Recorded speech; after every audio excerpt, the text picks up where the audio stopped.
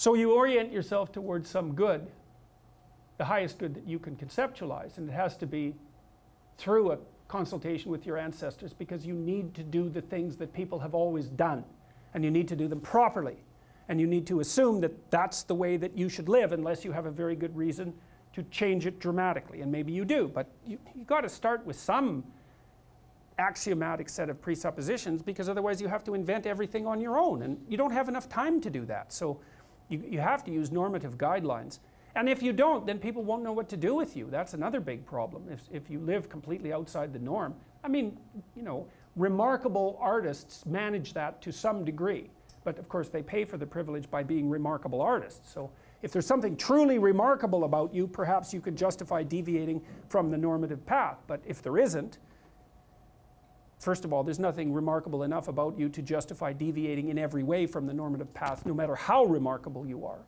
So that's part of the rescuing of the father from the depths, is to reunite yourself with the traditional structures of your community. You can do that in a way that you feel suits your own needs best. But I don't think you can not do it, because it makes you weak.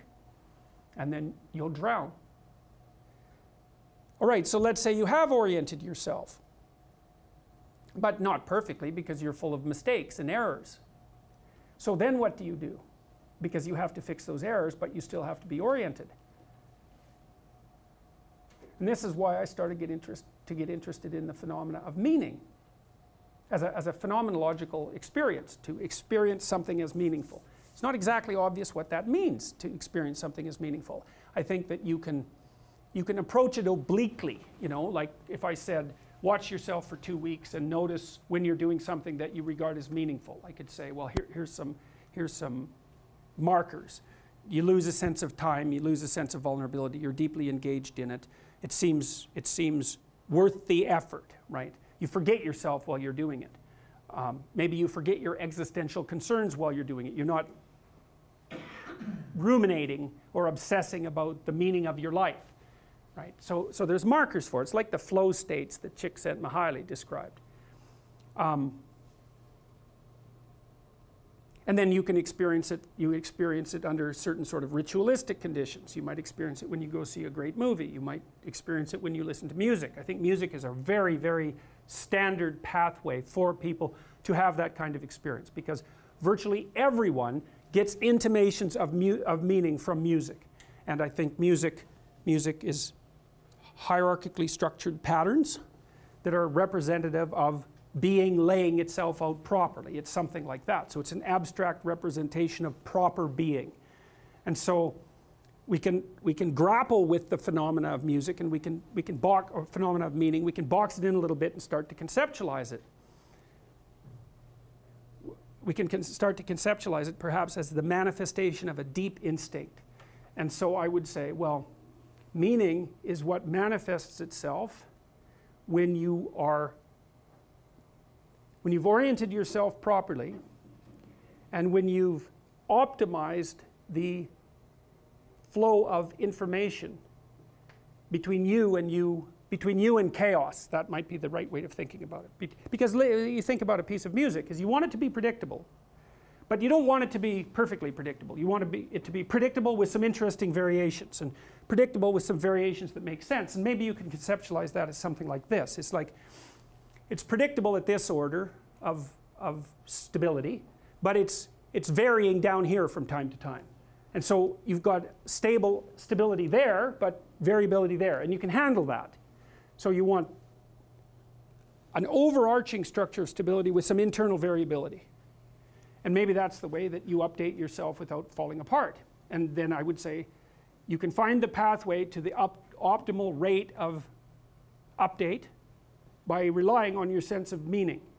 That's what it's for. What it tells you is that you're wandering your way through the world between the catastrophes of chaos and the catastrophes of order, and now and then you swing into the proper locale. You're where you should be.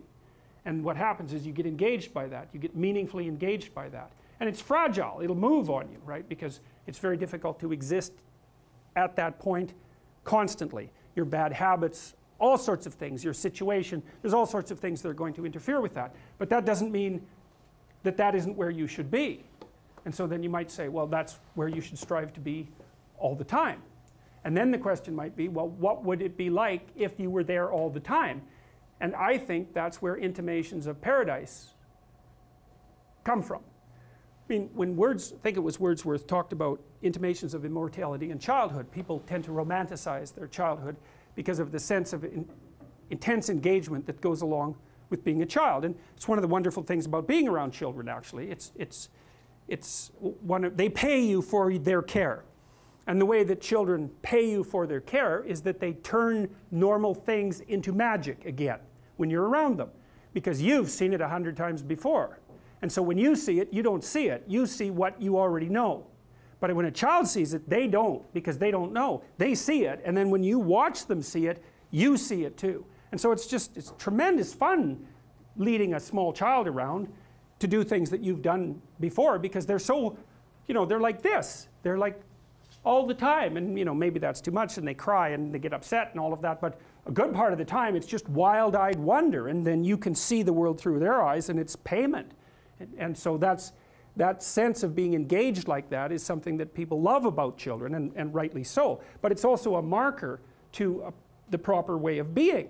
There's a dictum in this is a Jungian idea, that there's no difference between the archetype of the wise old man and the archetype of the child.